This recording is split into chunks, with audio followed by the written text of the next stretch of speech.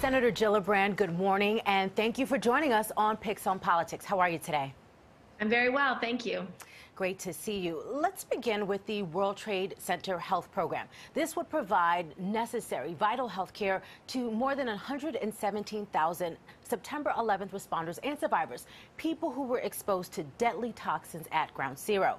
This week, you asked Congress to pass $3 billion in funding for the program. So my question is, have federal lawmakers stalled in getting help to the September 11th community?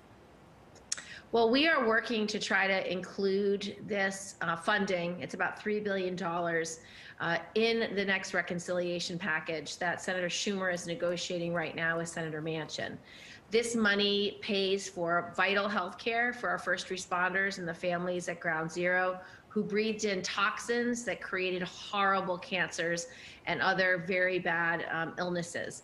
And so we want to make sure that this fund is fully funded. The problem is that the inflation rate of healthcare is higher than expected. And so this is the gap that we need to fill.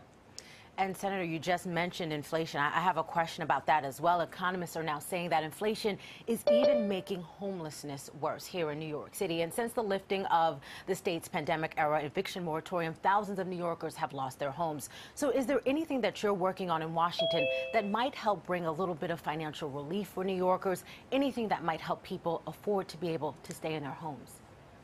Well, you touched on the biggest challenge we have in the state and really across the country, affordable housing.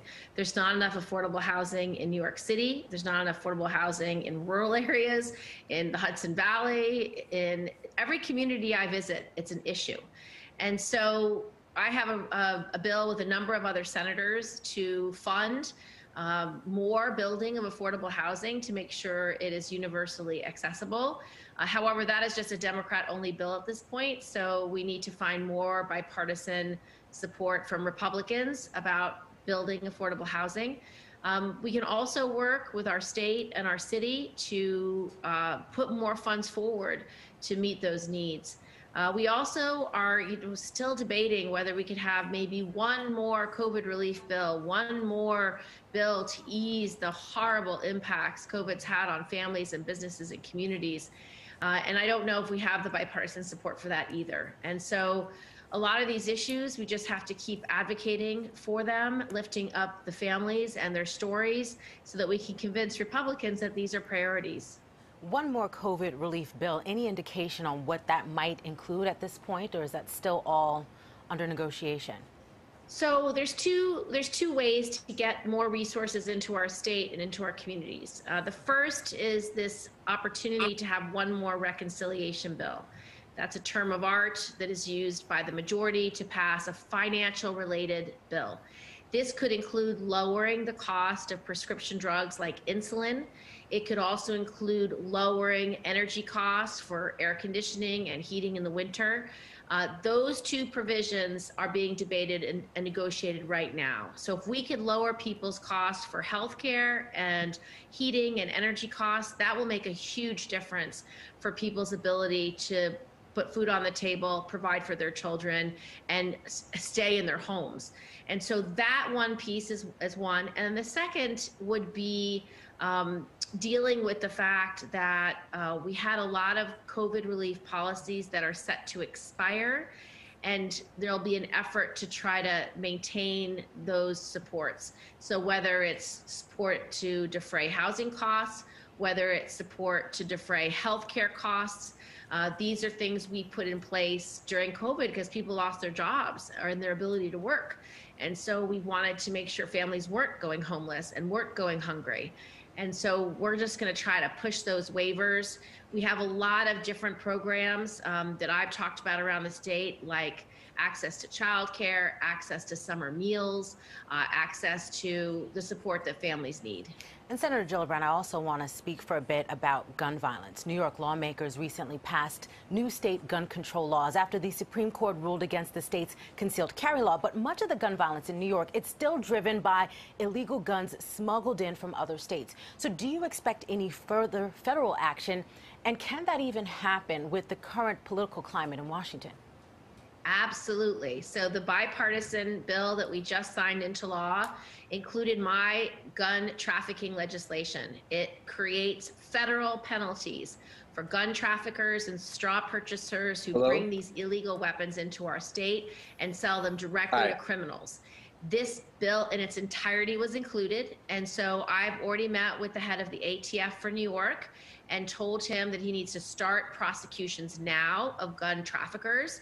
I've already briefed the governor, and I've talked to the mayor and briefed his head and his police commissioner to begin to do these prosecutions. This is a way we can stem the flow of gun death and gun violence in our state, and it will help the whole country at large, because a lot of gun crimes are committed by criminals who do not get a background check and just get the weapons illegally through straw purchasers and through trafficking. And let's turn to another concern for New Yorkers, public transit. The state is getting millions of dollars from the Biden infrastructure bill, but congestion pricing will soon be taking more money out of commuters' wallets to be put back into the city's transit system. Do you have any knowledge of how all this money will actually be enhancing New York's transit systems rather than funding sort of more Band-Aid solutions that'll just end up being replaced 5 years from now or so? So I don't know where the governor or the mayor will put that money from congestion pricing, but I do know that the mayor and the governor are working very hard to invest in transportation infrastructure. We want to continue to fund our subways. We want to continue to fund roads and bridges. There's enormous congestion coming in and out of Long Island, so we still need more rail and more roadway work. We also need to fix a lot of the backlog necessities for Amtrak. So there's a lot of work in infrastructure to do. And because we passed this bipartisan infrastructure, New York's getting billions of dollars they wouldn't have gotten otherwise to invest specifically in fixing our transportation infrastructure. There's a lot of money also for mass transit, so that's our subway systems.